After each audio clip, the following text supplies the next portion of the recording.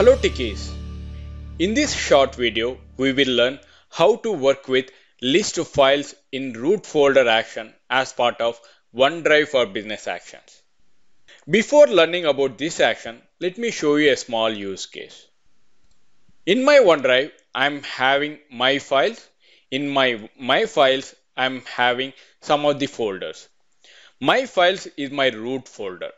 I just want to know what are the files and subfolders we are having in the particular root folder. How can we go ahead and do that? There is an action called list files in root folder action which is available for OneDrive for business actions. By using this action, we can get all the files and folders which are available in the root folders. Alright, let me drag and drop this action onto the workspace. If you see, the main purpose of this action is to get the list of files and subfolders in the root folder. This list file in root folder connected to OneDrive by using connection reference, so that I don't want to give any parameters except the advanced parameter, that is timeout.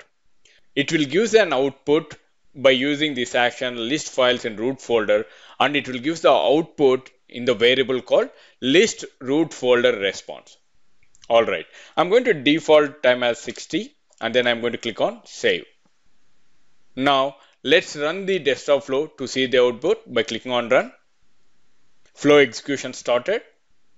Now if you observe, it is trying to retrieve the files and subfolders in the root folder, and it will store the output in list root folder response. If you see the flow variables, I'm having an output. Let's double click on that. If you see over here, this variable value, that is list folder response, having the list of values over there, which may have the files and subfolders. Now if you see, Power Automate Desktop 2.docx is the file. If you click on more, I will see is folder equal to false. Let me go back, and there if you see, I'm having more over here. If you see, I'm having Microsoft Team chart files, which is folder as true. And then if I go back another one, there I'm having Power Automate Desktop is folder as true over here. Now let me go back to the browser. There you can see I'm having Microsoft Team chart files and Power Automate Desktop and Power Automate Desktop 2. That is pad2.docx, right? If you observe, there is one more name over there, that is chapter 1 computer system, which is related to the link over here.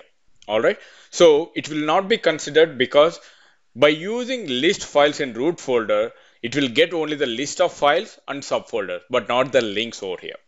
Alright. Now you may get one doubt.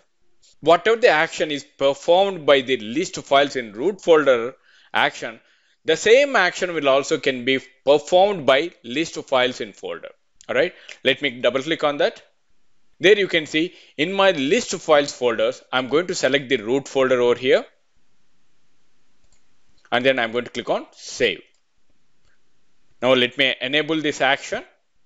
Now let me run this desktop flow with these two actions. That is, one is list files in folder, another one list files in root folder. Alright, let's click on run. Flow execution started.